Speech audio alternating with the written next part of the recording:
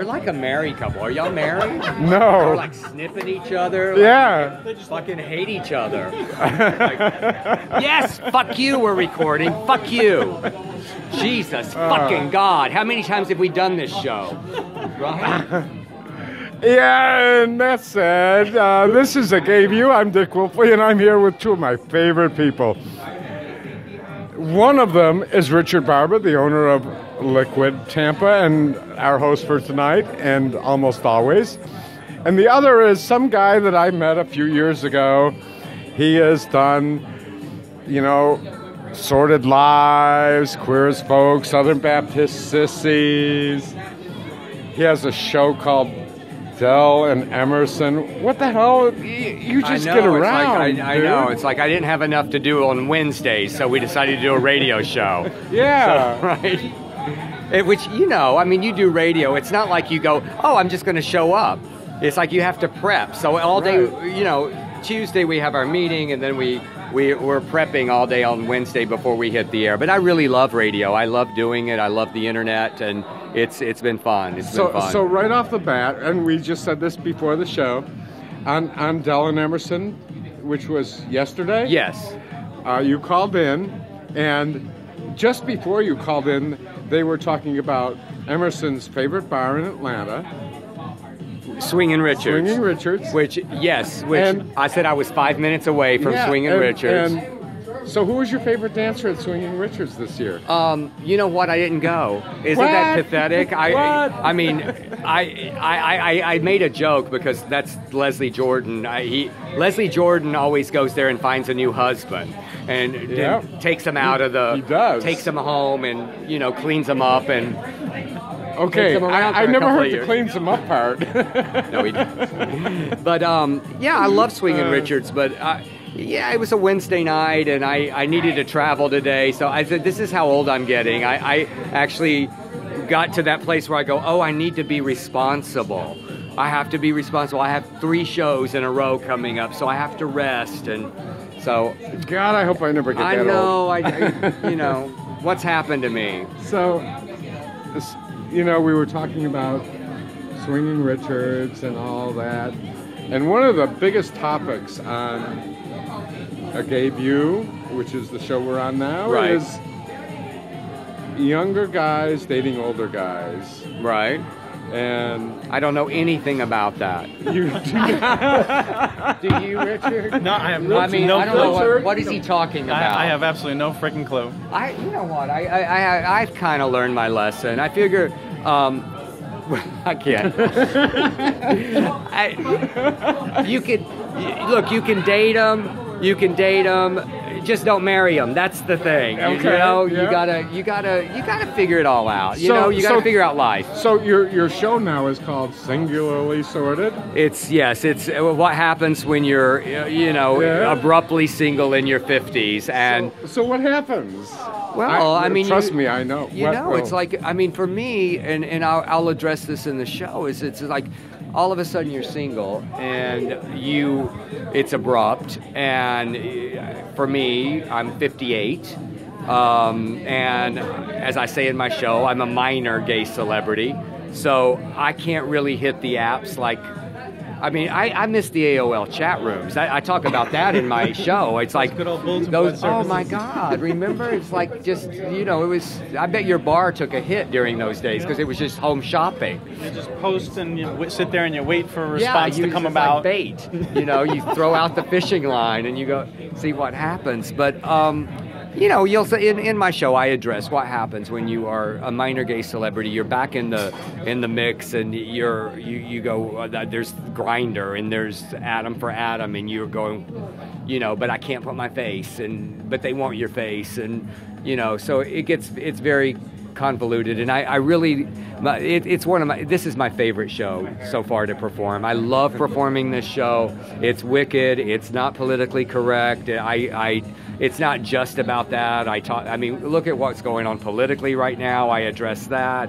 The haters that we have in our community. Right across the street from us, Hillary was here today. I was so upset. I'm like, okay, today I discovered the most amazing thing.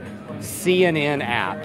Literally, while I am driving, I don't have to miss CNN. I can sort of prop it up. I don't have to, I try to be safe when I'm driving, but it's live the whole time I'm driving from Atlanta.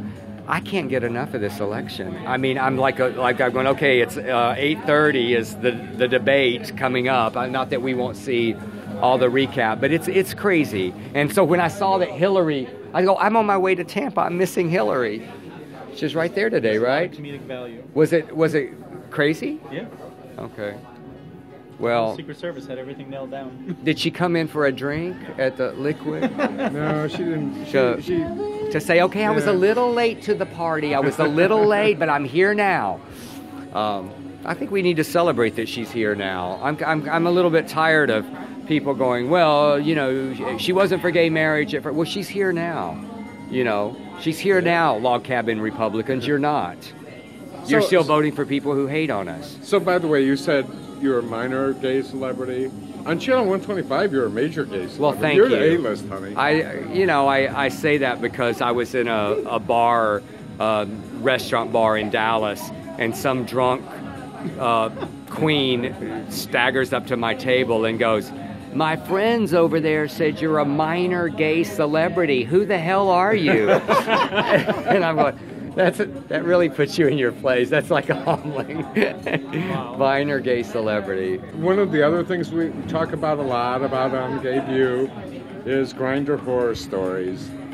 Do you have any Grindr horror stories? Well, I don't want to give away my show, but no, there's a section called 5 Bad Dates with Del.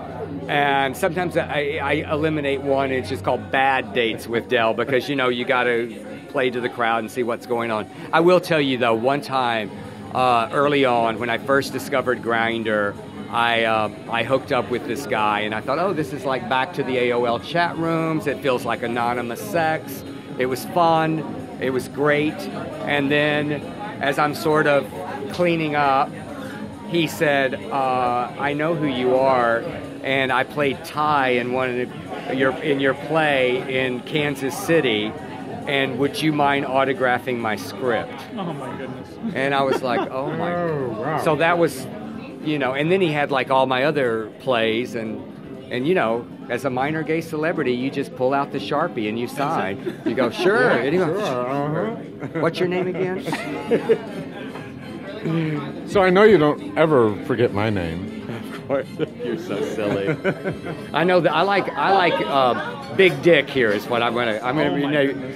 Oh, so do you have any, Richard? Do you have any Grindr horror stories? Unfortunately, I have none. When I bought the business was the first time that I actually had downloaded the app because I was looking at trying to figure out how to market on Grindr for the club, because every time for the first month walking through the club, the only thing I saw was everybody had their phones and everybody had a Grindr app up.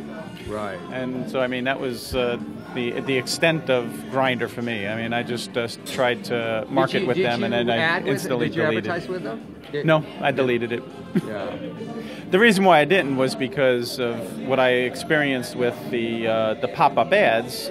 It didn't seem as relevant for the amount of money that they were asking for when you're just logging in and then it's just popping up that one time. And I said, well, you know, that's not going to. God, for me, because I'm a big social media whore, as you know, and social media has been so wonderful because I can go into a city and put an event up and sell a lot of tickets because you have your fans on your fan page. Yep. But I find that the Growler app is the best bang for your buck because they have that shout feature, and you can like those drink specials. Really? Growler, I'm telling you, download Growler. You can get all the people on for $5.95 for a shout, something like that. I'm just giving all my tips away. There we go. So what's happening with Sordid Wedding? Sordid Wedding is getting very close to. When we set up our company, we decided we wanted to do 3 pictures. We did Southern Baptist Sissies first, and then we knew that it was time to do the Sordid sequel. And I got really fortunate with the script because I'd written it, and then just as I was starting to raise the money for the movie through private investors, the Supreme Court decision came in. And I thought, oh my God, I need to update the script now, because thematically, what happens when equality comes roaring in to Winters, Texas? So I brought the characters into 2015, because you know that Sordid Lives has always been a period piece. It's always been 2008. So now you see what happened to them, and if anybody's hairstyle changed, and if anybody evolved, you know, with having Ty coming out, because that's what's happened to many of us, is that there's been a face that's been put on gay, and it's not just back alleys anymore. It's not just like, you know, you can come down this street here and go into a gay bar rather than going down a back alley. We're not hidden anymore. And I think that it's made a huge difference. And I truly believe that, you know, in having a sitting president who said, I'm for you guys, has made a huge difference. But you still have the Kim Davises. You still have the clerks in these small towns who are trying desperately to keep us from having the rights that we have now been given and granted and legally given. I mean, look what happened in Alabama just this week. They finally said, okay, we give up. You know, they're kicking and screaming and gnashing their teeth. Yeah. So that's what, thematically, that's what Sordid Wedding is about. And it's taken me a while, but I needed $1 million in escrow to greenlight the picture, and I'm right at $950,000 right now. So I will be able to greenlight this picture very shortly, and we're going to, so if anybody is rich and in love with Sordid Lives, I'm shameless. Just delshoresatme.com, and I'll send you an investor package. But seriously, I mean, it's been the love of the piece, right. Besides the fact that people go, okay, you know, Sordid Lives did all right. I maybe want to invest in that. But I say you know, you get a little piece of gay history when you are an owner, yeah, and a partner with us. And we have a great bunch of people who have come on board. I'm very grateful. So we're planning to film in May, and 15 days in Canada, 3 days in Texas, and bring the cast back together and do it one last time. This is it, guys. This is it. So let's talk about the cast a little bit. It's been a while since you and I chatted. Yes. And so I'm going to just throw out a name and give me an update or what's happening in the world. Let's start with Delta Burke. Delta Burke is, she declined doing the series, and I love Delta. I love Delta's performance in the movie. But Caroline Rhea rocked the series, and Caroline Rhea's one of my best friends, and so Caroline Rhea will be reprising the role that she did in the series as Nolita Nethercott. So that was the second name on my list. How about Rue McClanahan? Well, as you know, we lost Rue, and but the movie honors her, and the movie takes place on Peggy's death day, that they're having a big to do at the bar, yeah, to honor her. And it was supposed to be 15 years, but it's now 17 years in the movie, because 15 years Odell got hit by lightning, so they had to cancel the event. And then the 16-year anniversary, they lost Juanita for 3 days. They couldn't find her, so they had to cancel again until they found her. She was in the liquor closet. I've been there. Yeah. So now they're going to do it. Olivia Newton-John? Olivia Newton-John is not available for the movie. She's still my very good friend. I love her dearly, but you know, she's got her Vegas gigs, and she's very passionate about her cancer wellness center in Australia. So I will maybe ask one more time, just come and sing one song. But right now it looks like, and I wrote that character out. They talk about her, but she's not in the movie. And now, my favorite of your characters, who has been on Channel 125, and we're going to talk about this a little bit. Leslie Jordan. He's back. Yes, he's back. I mean, you know, I have way too much on Leslie for him to say no. Well, so here's the deal. So Leslie's been on Channel 125. Art interviewed him right over there, and he said, Art asked him, where did all this stuff come from? And he said, Del Shore stole my life. I sort of did steal. I mean, the truth is, the real truth is, I did steal Leslie's life in Southern Baptist Sissies. I mean, a part of his life, past life, where he was that barfly at a hustler bar, and before he got sober. He told me a lot of stories. I wrote the script. I presented it to him, and he said, "Oh my God, you wrote everything I've ever told you in this." And I said, shit. "Well," And that's exactly what he told us. and I said, "Well, will you do it?" And he goes, "Well, of course I'll do it." So, and he was so brilliant. I don't, everybody points to, and he's so brilliant, his brother boy, but his performance is heartbreaking in Southern Baptist Sissies. It's hysterical, and then it just breaks your heart. I love his performance so much. It's truly my favorite thing he's ever done. I think that, too, that with Leslie, I mean, he is an amazing actor. I mean, he was on Will and Grace. Won the Emmy. Won the Emmy, yes. I'm sure he told you that. And several times. Did he have it on the table? I think he carries it in his suitcase at all times. So the funny part about it was we did this at the W in Atlanta. Right. Art interviewed him. Art, the audience can't see, but Art's about 5'11" there.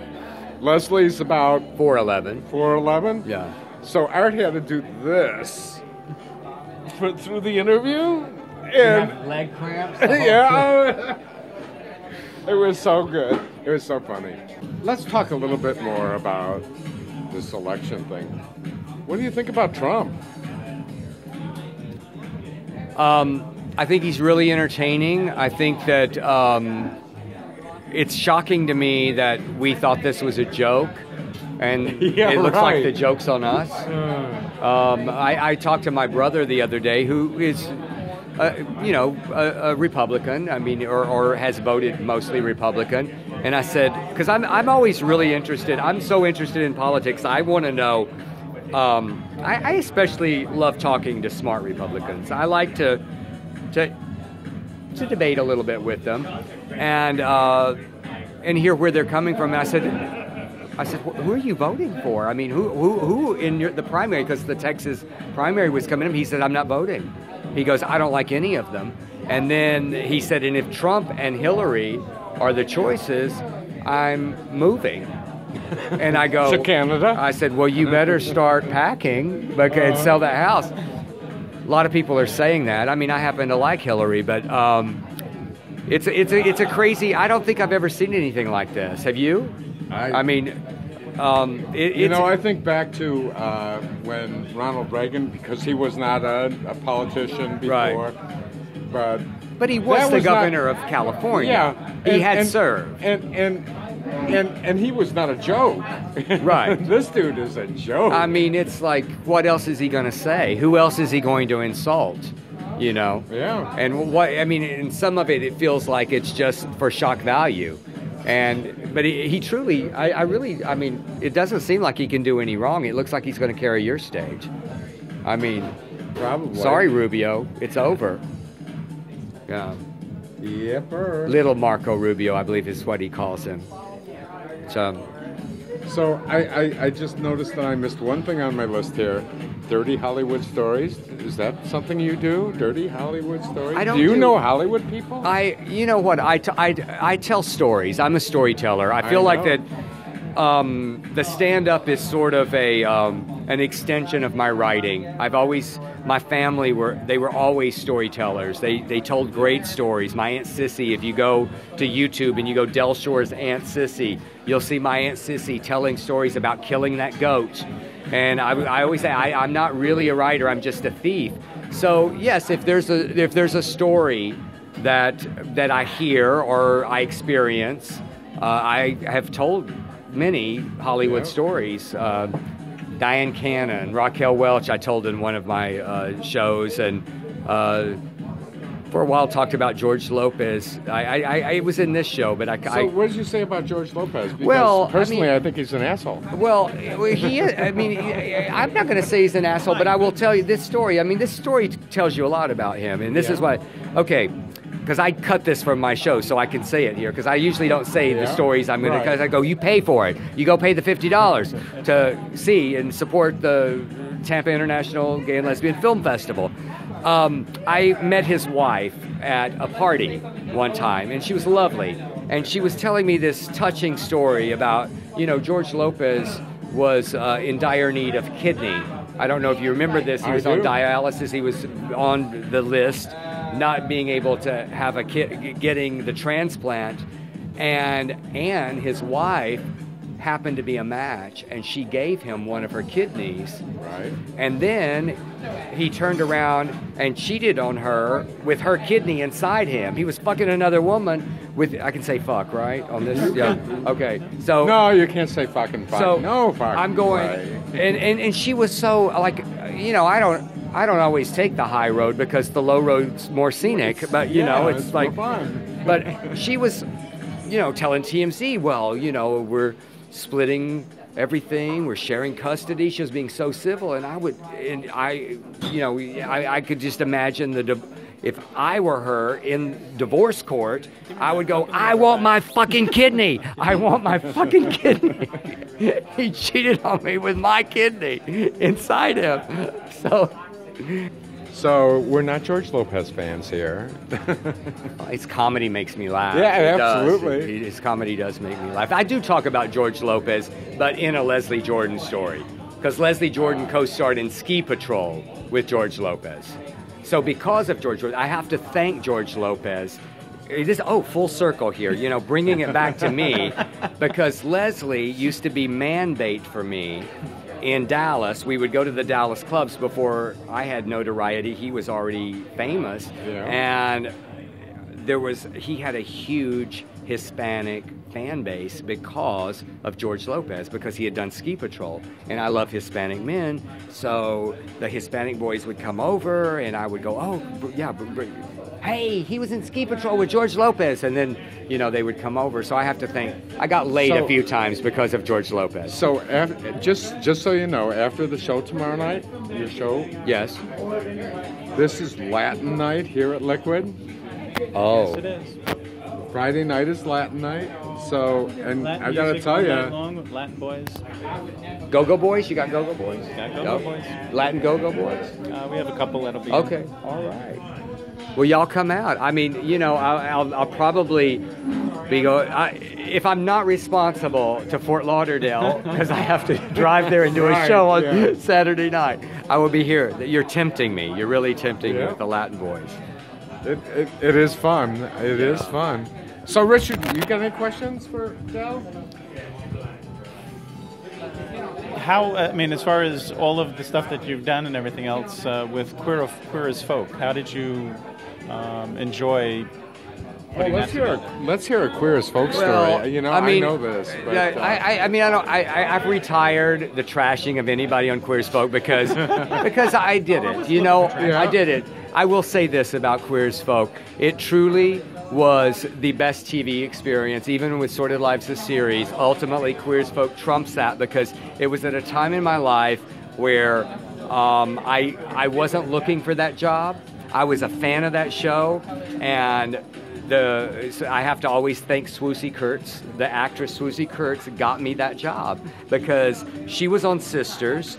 That the creators, Dan and Ron, Dan Lippman and Ron Cowan, created Sisters. They also created the American version of Queer as Folk. I did a movie with Swoosie and Olivia Newton-John in Australia.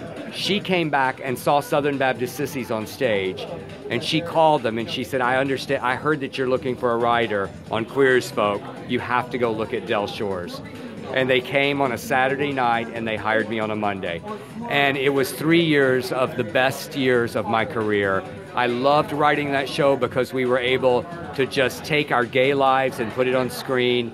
Nobody was censoring us. Showtime gave us full reign and said, I think it was because they just didn't understand the success. They didn't understand the community. They know what they're doing. We're going to leave them alone. We cannot tell them how to write that storyline, and they didn't. It was amazing. And I'm really, really proud of my work. And you were kind of responsible for the way the show ended, right? Well, people think that, but that's not, that's not true. I was responsible for one big moment in the show where I fought for it and I got it. And that was when Brian kissed Justin and when he said, "I love you." Yes. No, but when he said, "I love you," yes. when he kissed him in that scene in Babylon, and he said, "I love you," because he'd kissed him many times, but he never said, "I love you." Right. But when he almost lost him, and he said, "I love you," and they did. Ron Cowan, who I adore, he's one of my mentors as a writer. He said, "I never want Brian to utter those 3 words,"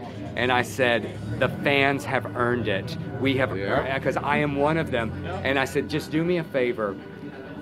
Let's end the show with those 3 words, and you can cut it out if it doesn't work, because all you have to do is edit it out." I said, "Just please shoot it."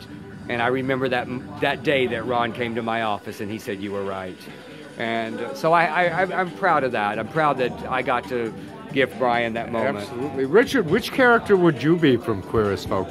That's one of the things from Queer as Folk. Every gay guy in the world picked a character and said, "That's me." Which one would you be? Well, I would have to say that years ago that I would have been more attuned to being Brian as most of anything. I can see that. I can see that. I mean, and if you ask a lot of people in Tampa, Florida, they think that I'm a narcissist, stuck-up attitude.